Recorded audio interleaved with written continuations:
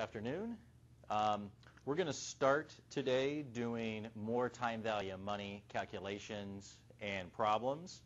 And so what I need you to do is go to these supplemental materials that came with your book. In there are the time value of money tables on page 19 to 22, and you pull those out. And under supplemental materials, we're going to be on page 15. The heading there is in-class review. And so we're going to walk through how to do this problem. I'll read it out loud, and then we will kind of go through the process to how to figure this out.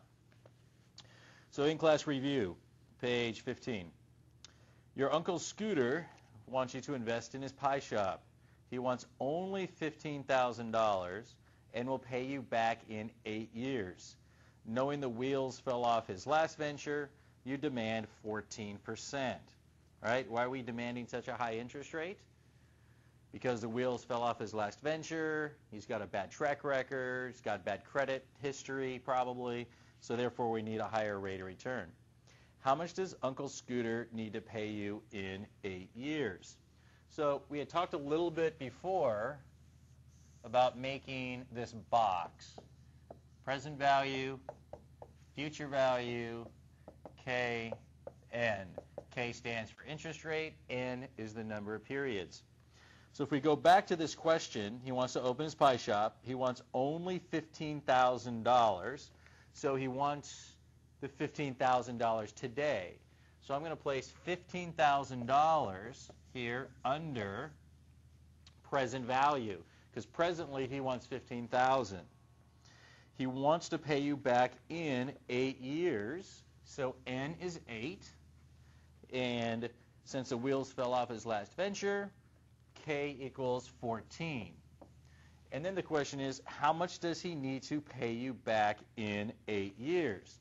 So that's clearly future value. How much in the future does he need to pay you back?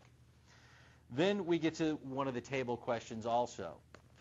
Is this what we called an annuity, which we went over earlier, or is this a lump sum? An annuity is a string of payments. So if this is an annuity, then Uncle Scooter wants $15,000 each and every year, right? That's not what the question says. It says he wants $15,000, so that's a one payment. If it was several payments, it would say he wants only $15,000 each year, or he wants $15,000 every year. It's a one-time payment, so we're going to use future value of $1. We're going to look that up. Future value of $1, slide across the top, K equals 14, down to an N of 8, and we look up that factor. And that factor we see is 2.8526. And then we're going to multiply $15,000 times 2.8526 to get an answer of $42,789 is how much Uncle Scooter needs to pay you back.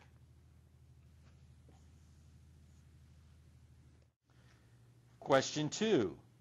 Uncle Scooter says you have a screw loose, but will give you $11,000 in 8 years. What is the present value of the offer? So first, this certainly is just like family, where family's going to borrow $15,000 and offer you $11,000. So we know that he wants $15,000. He would have to pay us $42,738. If he's going to give us $11,000 in the future, that's way out here in the future, so $11,000 goes under future value.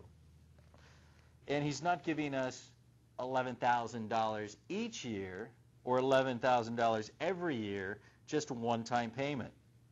It's 8 years from now, so N is still 8, K is still 14. What is the present value of the offer? So we are going to discount this back using present value of $1. If he was going to give us $11,000 each year, and I wanted to know what it was worth, I'd be using present value of an annuity, but he's not. He's just giving us one payment. So we look up present value of $1. Slide across the top, k equals 14, bottom, n equals 8. We get a factor of 0.3506.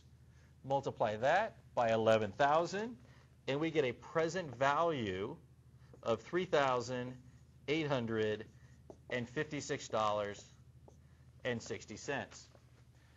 So the question comes up then, do you want to do this deal?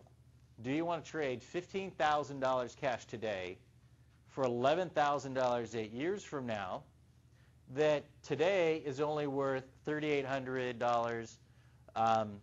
The answer to that's obviously no. You're not going to trade $15,000 cash for some future amount that today is only worth $3,856.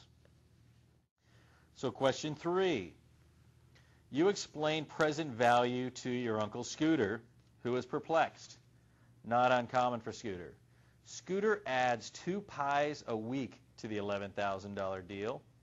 The pies are worth $10.50, and you want the pies. What's the new present value with k equals 14? All right, so what we're doing here in financial terms is we're adding a sweetener to the deal. A sweetener to the deal is when one party manufactures a product or provides a service that the other side wants.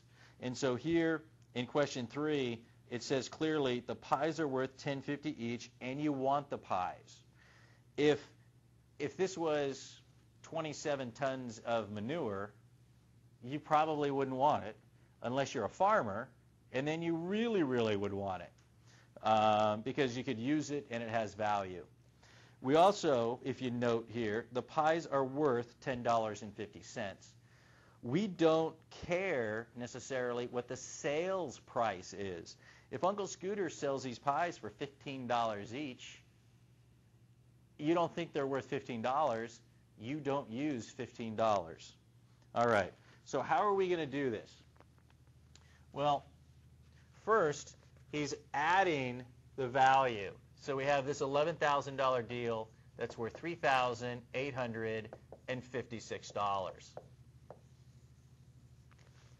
Now we got to figure out how much these pies are worth.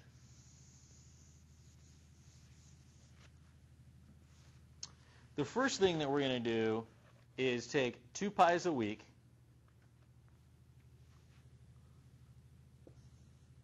times 52 weeks times $10.50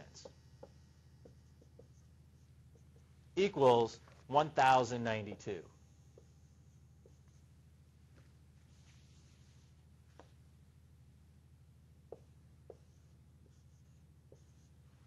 All right, so Uncle Scooter says he's going to give us basically $1,092 worth of pies. He's going to give them to us each week, and so this is basically an annuity of pies. So a whole bunch of pies coming to us. We're going to get pies this year, a year from now, 2 years from now, 3 years from now, 4 years from now. So we know this is an annuity. So a lot of times put these kind of hash marks here so we know it's an annuity. We're going to be receiving 1,092 of pies. And so the question then is, do we take this value of pies and move them out into the future to see what they're worth in the future, or do we discount the pies back to today? Most of the time, you're going to end up discounting back to today when you're looking at various investment decisions. When does Scooter want his $15,000? He wants his $15,000 today. I know what $15,000 today is worth. It's worth $15,000. I don't know what the pies are worth.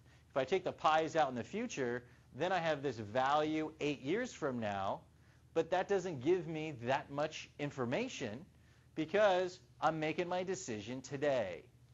So I am going to discount back to today using present value of an annuity.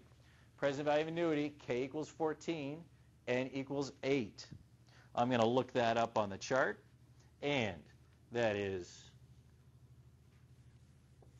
4.6389 times 1,092 gets us a value of the pies of 5,065. So in this deal, we're getting the pies and the $11,000 8 years from now. The $11,000 8 years from now is worth $3,856. I am adding the value of my pies, 5,065. We add that together, and we get a total value of 8,922 plus some change. Not that really big deal about the change. And so the question here is, do we want to do this deal? And now the deal is still no. We do not want to do this deal because I'm not going to trade $15,000 for $11,000 in the future, worth $3,800 today, plus a whole bunch of pies that's worth $5,065 for a total value of $8,922. We'd be losing money. So on to question 4. Scooter takes on a part-time finance instructor who is smart and good-looking. Because of this, you reduce your return requirement from 14% to 10%. Use the needed data from question 3 and determine its value. So what's happened here is that Scooter's taken on a partner. And we can kind of make the assumption that Uncle Scooter here is a baker, but his last thing fell apart, so he's probably not good on the numbers. So the company got safer because we have Scooter as a baker and someone else who's going to run all the numbers. Now, if I opened up a pie shop, and it'd probably be incredibly risky because I don't know how to bake. If I go grab a new partner who is maybe one of our accounting professors who is really, really good at numbers, the business isn't going to be any safer because we're just duplicating almost all of our skills and we still don't have a baker. And so hopefully what's happened here is we've rounded this out, made the company safer, so we're going to change the discount rate from 14% to 10%, and we're going to then end up recalculating everything.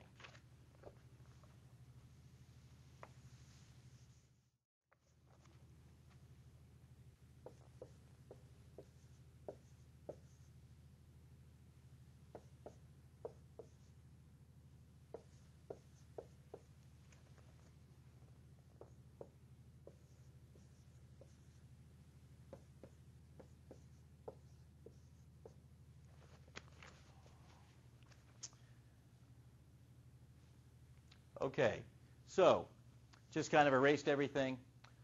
We have our original $11,000 that Scooter promised to give us, and we want to know what that's worth today using present value of $1. We have the pies that are $1,092, and we have an annuity of pies, so present value of an annuity. And we've got K equals 10 now, and N equals 8. And so everything has stayed the same in our problem, except the interest rate has fallen. And when interest rates fall, when you're discounting, the value is going to come up.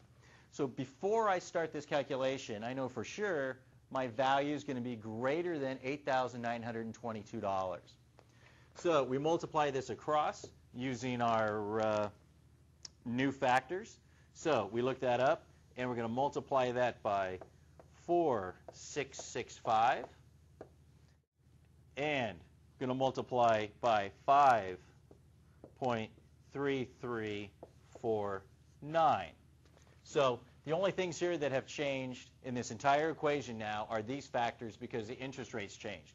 So $11,000 times present value of K equals 10, N equals 8 is 0.4665. And we're going to get a total value of that of 5,131. And then present value of an annuity. K equals 10, N equals 8, times 5.3349 equals 5,825. We add that up to get a new value of 10,957, or 58, depending on how you rounded. So the question then comes, are we going to go ahead and do this deal now that it's safer and a better investment? We're getting a bunch of pies. The answer is still no. And the reason it's no is I'm not going to give $15,000 today for $11,000 in the future that's going to be worth $51.31, and then a bunch of pies that are worth $5,825, because I still have a value of only $10,957. If I do this deal, I am going to financially lose about $4,000. And this brings in kind of an overriding philosophical point when you're trying to work out finance deals. A lot of times people put in hours upon hours upon hours to make a deal work. And sometimes they just don't work. This just does not work. Any business that's looking to borrow $15,000 but yet can only pay you back $11,000 8 years from now, structurally, you're just not going to be able to make that thing work. Even if we made it safer by picking up a partner, even if they give us a bunch of pies or something like that, or something else of value, this would be a deal that no matter how hard we worked, and we worked hard trying to pull this off, this is a no deal. We would not invest in this pie shop.